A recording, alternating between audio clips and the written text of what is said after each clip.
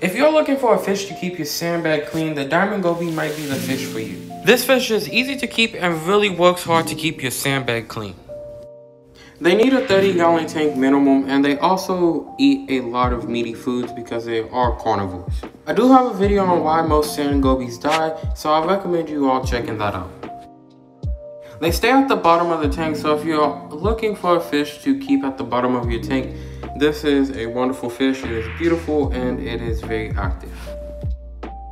They originate in the Indian and Pacific Ocean.